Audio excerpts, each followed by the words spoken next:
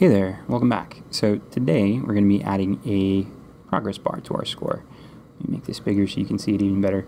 I know the score looks tiny here, but on a cell phone it actually looks okay. So the way this works is the more points we score, the more that bar increases up to an amount that would be considered like the level cap or level goal for score. So on this particular version I have 5,000, the level goal. It's going to keep increasing until it reaches there. So stick around and let's dive right in.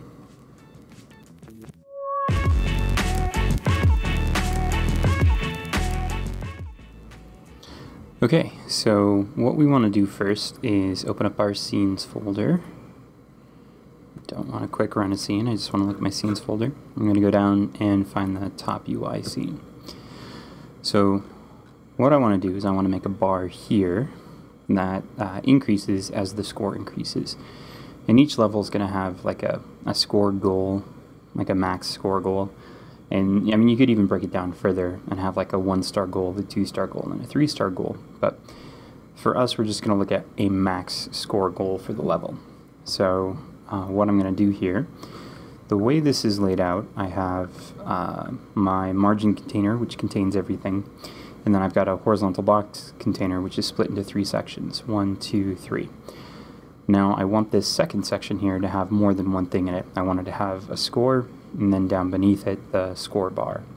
So what I'm going to do is in my horizontal box container, I'm going to add a new child mode, which is a vertical box container.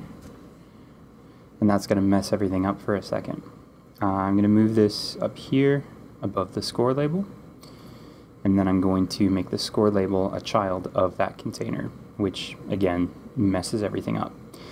So what I want to do is with my vertical box container that I just added, I want to go to my size flags, horizontal, and expand, and that should bring things back pretty much to how they were. Now what I want to do here is I'm going to make my score label smaller. So on my score label, I'm going to go to the custom fonts, and I'll open that up. And I'll make this a size of, say, 20, which is going to make it significantly smaller. And I'll turn on filter too as well, so it doesn't look too bad. Alright, now, for my vertical box container, I'm going to add a new child, and this is going to be a texture bar, or texture progress is what it's called. Alright, now my score label here, I'm going to adjust its margins. So right is 157, my texture progress, I'm going to have this, where's my size flags? There they are.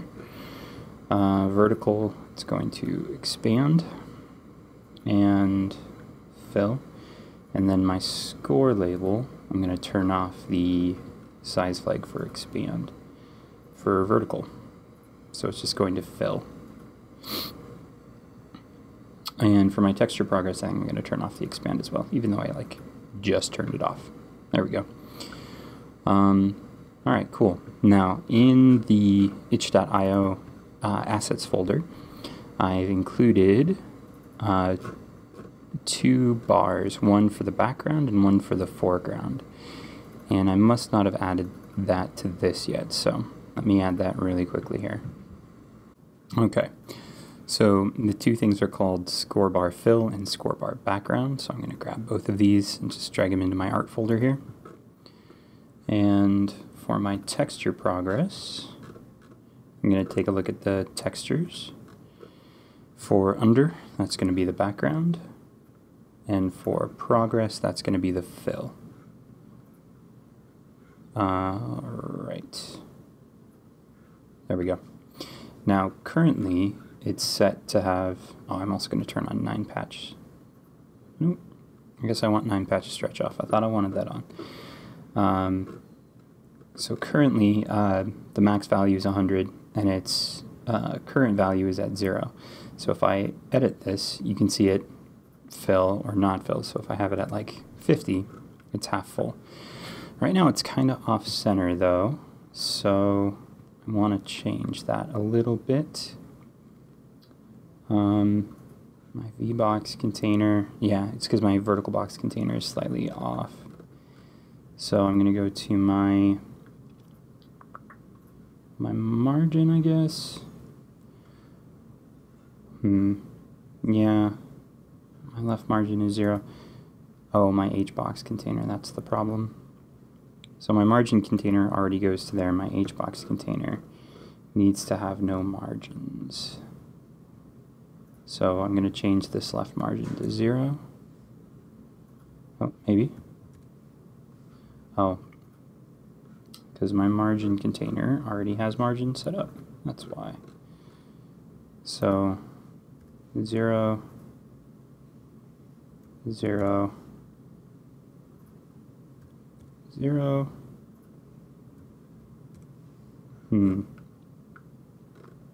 That wasn't right. Alright, so just want it to be like there. Or not even there, like there. That would put its margin where? Margin left -4. Okay. What happens when I actually play this? Is it going to keep the margin where I want it? Oh, yeah, we got to fix something in the script before I can look at this. So in the top UI script, when we were making it, we created a label for the score. And since I've changed stuff around, that's not where the score label is anymore. It is now, let me go into distraction-free mode. So my score label needs to be margin container, HBox container, and then inside of that, VBox container, and then score label. And yeah, it just duplicated the score label part. Cool. So let me see what this looks like when I play it. Yeah, it's still not right. You go to my HBox container, and I'm going to put this with a margin of... Oh yeah, that's the margin that wouldn't change.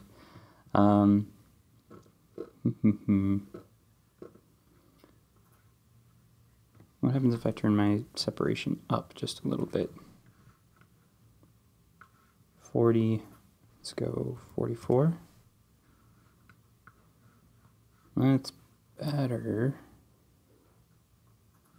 Let's go. Oh, now it's pushing everything else away from it. All right. Okay, I'm done messing with it for now. So if we open up the top UI, what I want to do is pretty much the same thing that I already set up here. Like I already have a signal coming to this to update stuff. So what I want to do is I'm going to make 2 new functions. One is to set up the texture bar, and so I'll make a reference to that. On ready var, call this score bar is equal to margin container, HBox container, texture bar, or texture progress. And then I'm going to create a function to set that up. So set up score bar. And then this is going to have to take an argument, which is what I want to set it up to be. So I'm going to have this be max score, and then I will take the score bar dot max value is equal to max score. So I'm just setting the, so it's not always 100. You know, you might want to have 5,000 be your top score, or 10,000 or something like that. So I'm going to save that. The other thing I want to create is a function to update the bar. So function update bar, score bar. And then just like when I'm updating the counter, not the counter, but the score, just like when I'm updating the score, I'm going to call that like an amount that I want it to change. So actually I don't have to do that at all because I already have a reference to what the current score is. So I'm going to say score bar dot value is equal to current score. Okay, cool. So I'm going to save that. And now when I'm updating my score, I'm going to increase my current score, and then I'm going to set my score label text. I'm also going to update the score bar. And then I'm going to have a signal that's going to make that what the current score should be from my grid. All right, so if I go out of here, if I hit play, I just want to make sure that the bar is going to be there. Cool. So it starts out with a value of 0, and it looks like it's sizing correctly, which is good. So let's go to our game window scene. I want to go to my grid, and I want to make some more score variables here, which I already kind of created. So my scoring variables, I've got my update score. I'm going to create another signal to set up max score, and then an export integer value var, we'll call this max score. All right, so what I want to do in my ready function, and this can happen kind of way down here at the bottom, is I want to emit signal, set up max score, and then I want to send in the max score value I just created.